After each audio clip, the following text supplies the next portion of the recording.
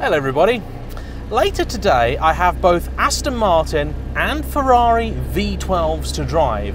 1100 British and Italian horsepower. And yet that's not the car that I'm really excited about. It's this, the Citroen DS. More specifically, a 1965 Citroen DS19 Pallas, or Pallas, however you want to call it. The DS is a most revolutionary car, and the simple fact is that I will not in one video be able to do any sort of justice to what this car represents.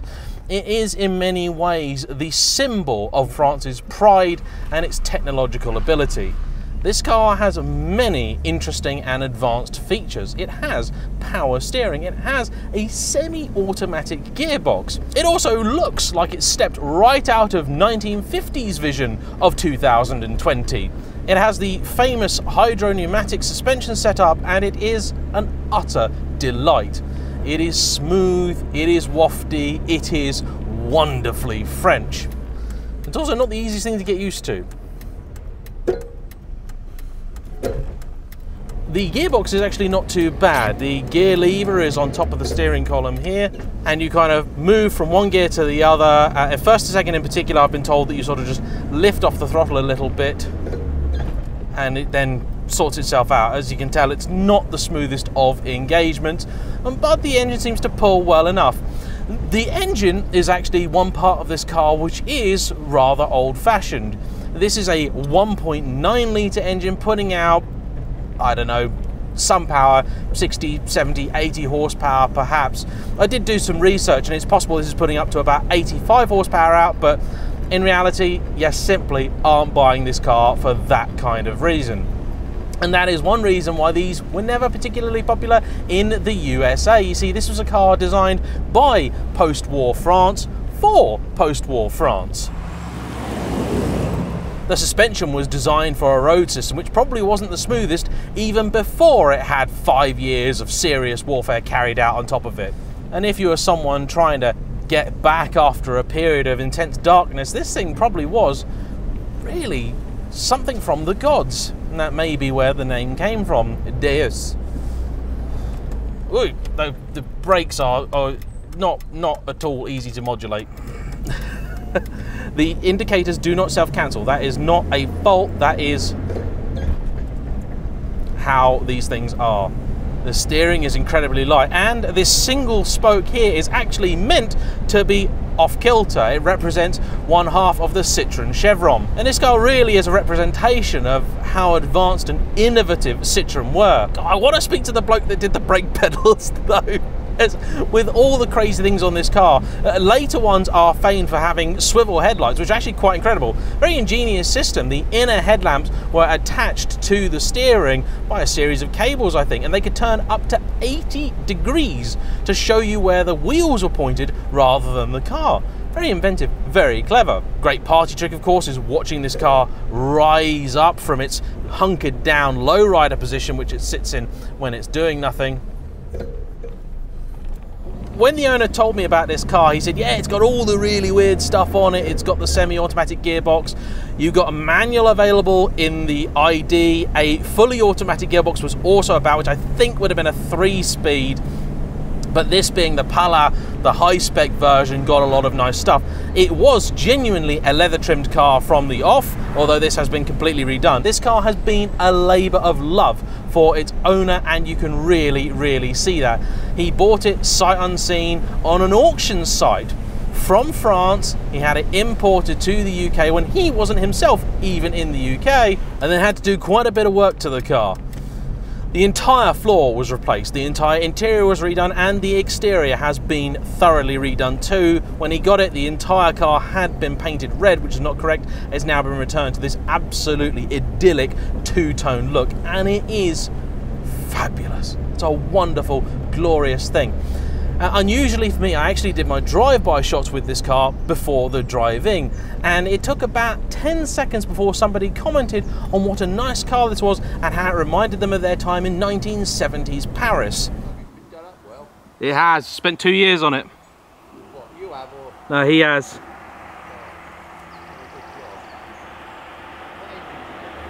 19.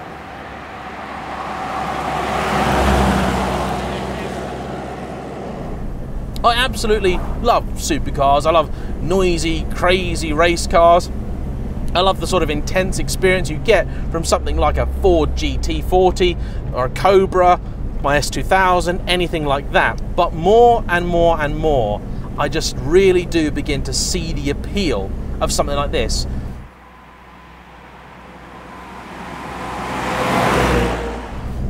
I often worry when I'm doing drive-bys. I have probably a bit too much of a social conscience for a YouTuber, that I'm disturbing people or creating too much noise or racket or anything. And yet this is the kind of car that I feel like we could drive past an old folks' home all day long and you get nothing but adoring waves and smiles and people telling you that the vicar and his wife used to have one and they absolutely loved it. For a day like today, on a road like this, it feels so completely at home. I must admit that I feel somewhat like a fish out of water driving it, but it is the sort of car that I'm sure you'd get used to. Unusually for a car which is really a 50s vehicle, it's actually quite large, and it was designed as the family car. And rightly so, it was rather expensive. That's one reason it never really sold in the States. Although Citroen built a couple of million of these, I think, they only sold about 30-something thousand over in America. And the simple reason, no doubt, being that Americans already had soft, wobbly suspension of their own, and for the same price as this, you could go and buy something from Chevrolet with triple or even more power. And Americans do love their power. The one real element of this car which is very old-fashioned is, like I said, that engine. It is, as far as I know, not really any more advanced than the unit that you got in the Traction Avant. 1.9 litres, which I believe they eventually did a 2.3 litre version of. They certainly did a 2.1, and honestly, not any of them are going to be that quick. There were apparently plans to make this car a 6-cylinder boxer lump from the off, but it simply wasn't going to happen for a number of reasons. And those included the punitive horsepower tax, which France still has a form of to this very day. The horsepower tax was a relatively common sense thing at the time. It was a way of trying to encourage car makers in post-war France to build vehicles that people living in post-war France could actually afford. If you want a fun drinking game, take a shot every time I say post-war France. Post-war France. Unfortunately, as things moved on and the rest of the world started to resume making more luxurious and aspirational vehicles, the French stuck with their system. And so if they wanted to be people in their home market to be able to afford the vehicles, they had to keep making them with these relatively small engines. If you've been enjoying this review, you might want to check out a few others that I did when I visited Normandy a couple of years ago. Those include some very nice Peugeots, Renaults and such like from a little bit later on, more 1970s cars. Honestly, driving this thing is an absolute delight. It is just one of those cars you can just bimble along, and I want to pick the quietest, prettiest route that I possibly can and just enjoy.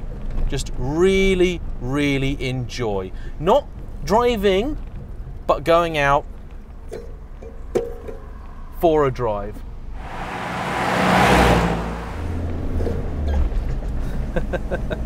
I feel very bad because my good buddy Laurie, I know, is going to be intensely jealous of the fact that I managed to bag this for a review. It is precisely his sort of thing. And the DS had a very, very long lifespan, about 2 decades, and it was such a brilliant car that had so many different uses.